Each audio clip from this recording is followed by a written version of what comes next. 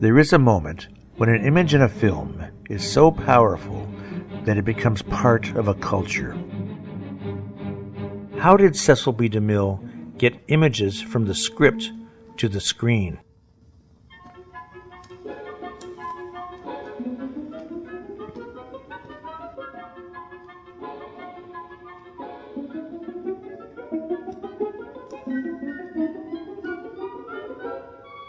In 1914, DeMille created the post of motion picture art director for Wilfred Buckland. Next came concept art. Building on the script, concept art was created not to tell the story, but to show it. There are three key people on a film: the art director, the costume designer, and the cinematographer. These individuals can only convey the director's vision if they know what it is.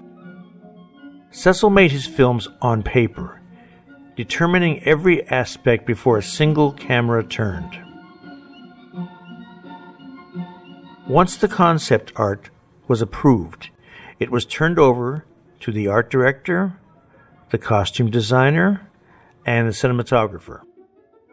These personnel translated the script and concept art into photographable images.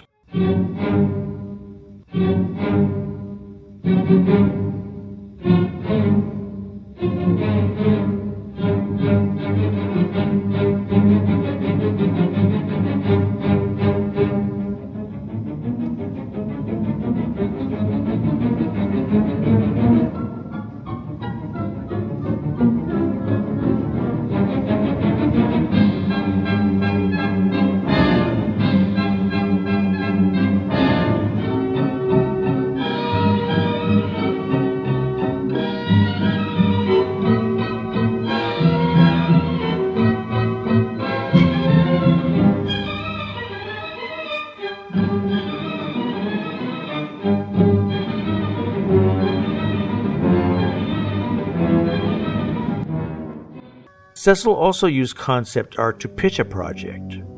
Paramount executives didn't want Cecil to make Samson and Delilah. Cecil showed them this concept art by Dan Sayer Grosbeck. The project got a green light. As we wrote our book, we entered a treasure trove.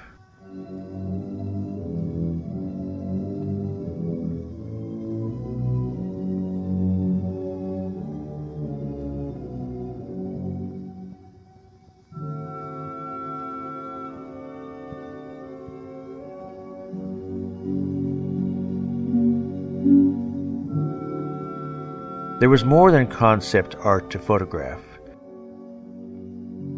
DeMille saved items from every stage of the filmmaking process.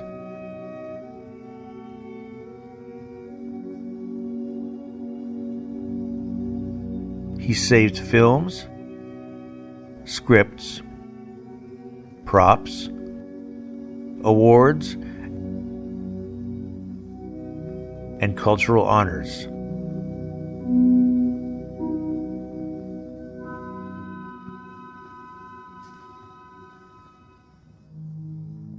One of the treasures we encountered was an album of scenes from The King of Kings.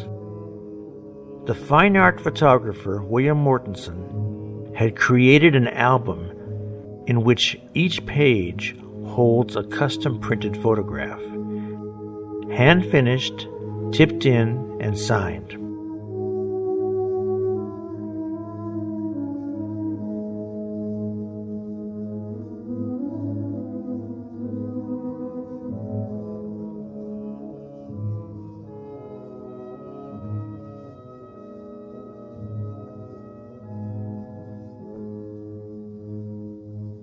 The collection also includes the work of some of Hollywood's greatest concept artists.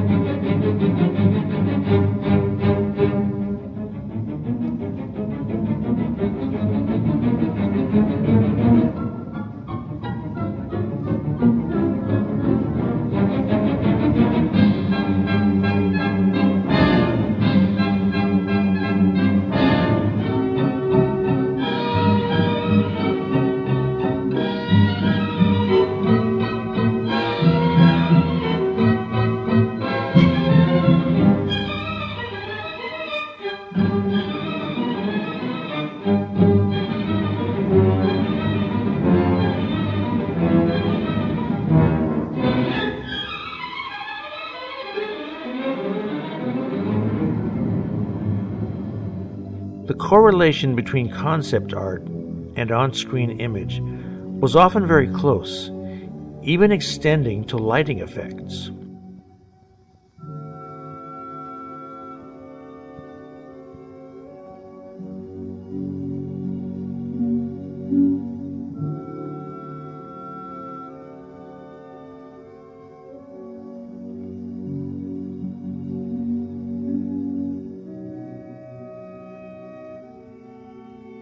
Cecil B. DeMille's extraordinary success must be credited in part to concept art, and we are fortunate that so much of this art survives in the DeMille collection because it can now be appreciated as fine art.